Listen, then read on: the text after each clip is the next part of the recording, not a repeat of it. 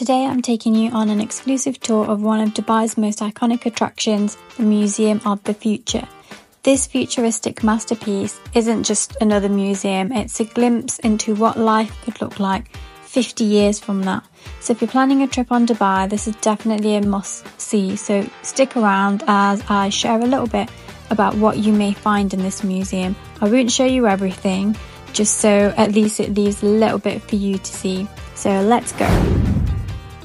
This building is covered in stunning Arabic calligraphy, which symbolises Dubai's vision for a bright future. Did you know that these inscriptions are actual quotes from Sheikh Mohammed bin Rashid Al Maktoum about innovation and the future? The beauty of this museum is that there's no old relics or historical artifacts. Instead, it's packed with interactive exhibits and futuristic technology like this one, and mind-blowing experiences that make you feel like you've stepped into a time machine. So I would say it's definitely different from any other museum that I've ever been to.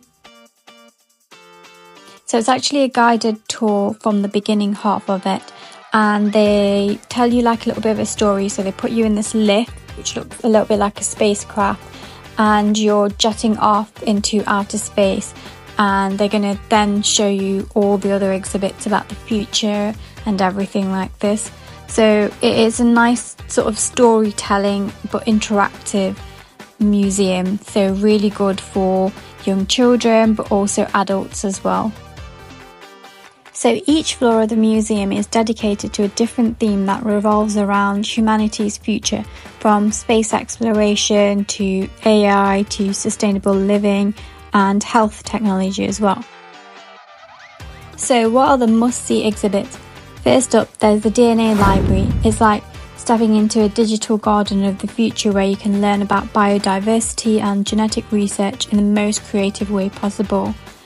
Next, don't miss the Bio-Design Lab, where you can see groundbreaking innovations that could shape how we live in the future, like 3D printed organs or sustainable homes built from eco-friendly materials. This was probably my most favourite exhibit because it's got so many photos here and it just looked really cool with all the changing lights. I also really liked this exhibit because it was all about sort of health and well-being, and it really made you think about sort of trying to live a little bit more less stressful and things that you can do to sort of calm yourself and reduce stress. If you want other ideas of what else you can do in Dubai as well, don't forget to watch my 5-day itinerary video, which I've just linked at the top, and you can find out other things that we got up to as well.